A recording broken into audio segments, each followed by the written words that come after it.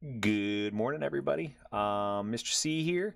Going to walk you guys through the gas pedal. So first things first, obviously we sign in aaps.onshape.com. So today we're going to make a gas pedal, and then kind of the new features we're focusing on today are going to be sweep, adding a new plane, projecting geometry from other features onto new planes, and then appearances, coloring, that kind of stuff. So the first things first, after you sign in, you're going to see teams. You're going to see all company users, just like we have been for the last couple of these, and then you're going to go to gas pedal. After you're in gas pedal, you're going to see view only or copy only. So you come to the stack, you go to copy workspace, and instead of copy, we change this like we have been to your name with gas pedal. Press OK, and now it'll create a whole new workspace for you guys. Kind of nice. So once we're done here, our main goal here is to create from what we see here. This is what I'm going to call an eye a lot within this this whole entire tutorial. So from this eye, we want to project and make a sweep that goes into this foot pedal. Okay. So in order to do that, we can't just draw a line or a curve that goes from there because there is no geometry from here. There is no geometry from here really that allows us to do that. So we need to create some planes. And we need to create an arc that allows us, it's going to be called a spline later, that allows us to sweep that feature or that plane, this profile, sorry, across that line. So in order to do that, first step we're going to do is we're going to mess with this gas pedal first. And we're going to use a new feature that allows us to create planes through points. So if you come up here, you're going to see plane. And instead of offset like we've been normally using, they have a lot of features here, but we're just going to focus on 3-point. 3-point, and if you look at the walkthrough here, it points out that on the back side we're going to pick this point, and then on the inside this point. And as you can see, it loads there, and you can see the profile and now the plane that we just made goes through those 3 points. Okay, it creates a custom plane. It does not create a sketch yet, just a plane. Okay, and it says that. So you can't draw on this unless you create a new sketch. So we're going to hit the green check mark, and now we have a plane that we can work with. And we are going to create a sketch, like I just said, onto that plane now, okay? So I'm going to go actually click that plane, and I can't stand a lot of times when you're looking at this at a weird angle. You can draw in this angle no matter what, but I like looking at it true. So I'm going to right-click and go to View Normal To, and that'll make it so that it's flat and pretty, in a lack of a better word. So once we're good here, we're going to right-click on that and click New Sketch. As you can see, it says Sketch 1 and Plane 1. Those are one and the same kind of. Plane just allows you to select something, whereas a sketch allows you to draw something. So in this, now that we have this sketch, I am going to move this around a little bit just so you guys can get a better view of what I'm doing. You want to project those points here, here, and here, actually onto this plane. It may look like they're there, but they're not, and we need to use those to draw something, which is the kind of the next step. So we're going to come over here and you see this little cube. It says use, project, or convert, and we're going to select those same dots that we just did, as well as this one extra one down here, and it'll allow us to have, as you can see, those white dots kind of glow now, geometry, and this is projecting geometry onto that new sketch. Okay, so you can see I'm still in Sketch 1 up here. That's how you know that you're projecting it onto that Sketch 1. So I'm going to stay in that sketch. I'm going to turn that off.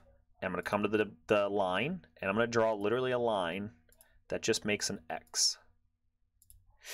Okay, and then I'm going to come over here and you see point. I'm going to turn line off. And I'm going to hit point. And where these two intersect, I want that point to come across. And that's going to be on that sketch now. You can see it goes through.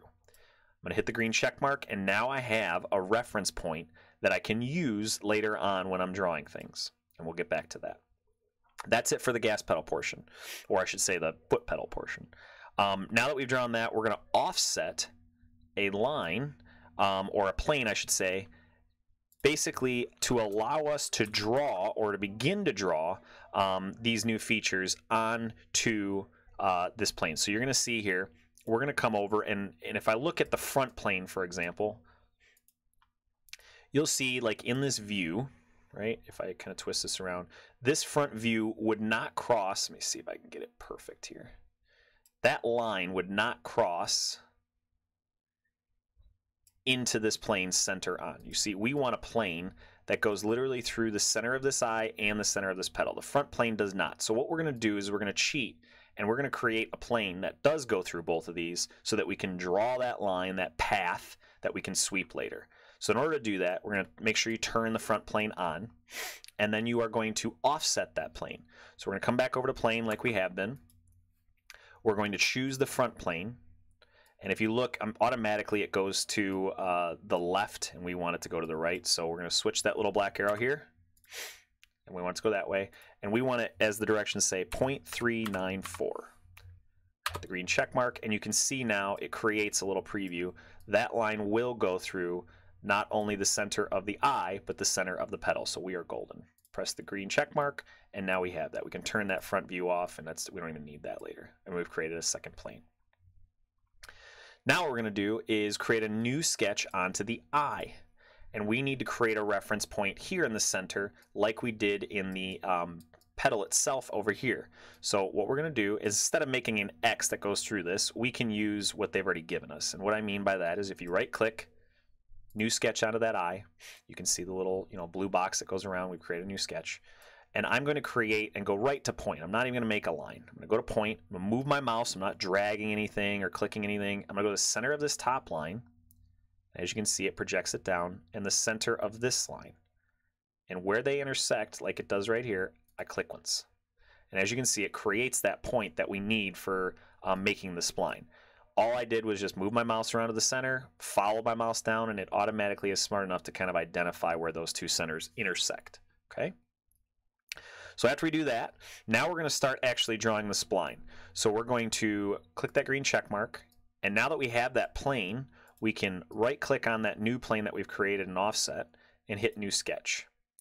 Now, as you do that, you're going to have to make sure that you use these two dots that we've created. So we're going to come into Use and select this dot, and as you can see now, it's creating this whole nother thing. I'm sorry, we got to be in the sketch in order to do that. I apologize. So sketch 2, got to be into it, and all I did again was I created on plane 2, right click, new sketch, and as you can see now it's sketch 3. I'm in that sketch. I go to point, and I zoom in here, and you're going to see that these two dots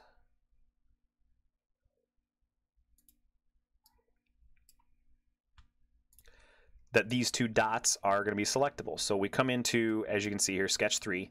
All I did was looked at plane 2, right clicked, and hit sketch 3. And now you can see that these two dots are going to be selectable. And you can see it kind of move that sketch 3 to make it bigger, so that it can select those. So I selected again. I just use again and selected the first dot that we created, this crosshair here, and then the cross dot that we made over here. And after I do that, I can zoom out and get out of Use, go to the front view, and I'm going to come over to a new command called Spline. So spline is here, and now as you can see, and the reason we did all this is so that, as you can see, I can actually use those two dots that I did to create a new path. So I'm going to click once, I'm going to click twice, and as you can see, this thing can be really funky. You just press escape and it'll create that spline. Now in order to, and then we're going to get out of spline, in order to modify this to make it the curve that we want to, we're going to use these things called handles. And these handles are these little white dots. If you click, hold, and drag, you can bend this line and maneuver it to any direction you want. I kind of made a reference and shown you guys in there. This is not, there's no perfect science here. It's to make it look pretty. You kind of want an arc that looks like this. These handles should, they shouldn't be like way down here. The spline will not work if it's too funky. So, kind of use your imagination here. You're going to see on the walkthrough that I did make a pretty detailed kind of example there, so you can look at it if you want and see how to make it look. So we create that spline, and we're good to go. We can hit that green check mark, and we've moved that. Now we're going to sweep this eye along that path.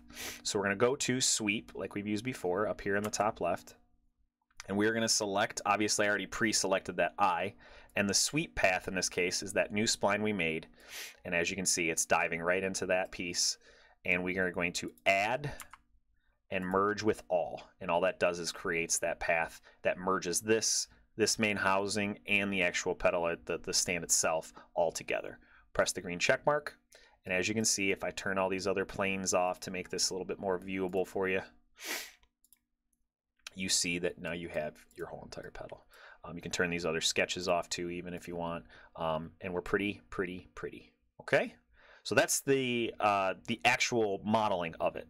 After we're done with that, you can make this thing look fun. Now we're going to use what's called Add Appearance. So you can click on literally any surface that you've ever created. So I can click this, I can click these and multiple. And if you don't want multiple selections, you just unclick it.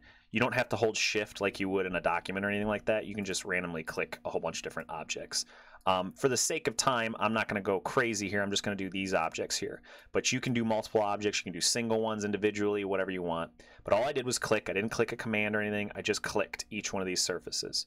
After I click the ones that I want, say I want all these to be green. I right-click it, go down to the very bottom, and you're going to see Add Appearance to 5 faces. And this pops up. In here, you can do pretty much whatever you want color-wise. You can even go into a mixer and pick whatever you want from here if you want. Like I said, I want green, so I'm not going to use the traditional palette. I'm going to use a mixer here. So I'm going to go into green. Of course, we are looking around here. You move this around. And say you like this color and you want to use it later, you can come down after you set the color here and just hit this little plus. And as you can see, it'll add it down here for later use. But that's pretty much it. And then you can press the green check mark, and now you can color things within your design. Mine, obviously, I made Huron colors because we are the River Rats. So mine looks something like this, but you don't have to make it look like this. I just wanted you guys to have fun and do something that's, you know, kind of unique in your own mind. So if you guys have any questions, that's pretty much it. Ask your teacher, and I hope this helps.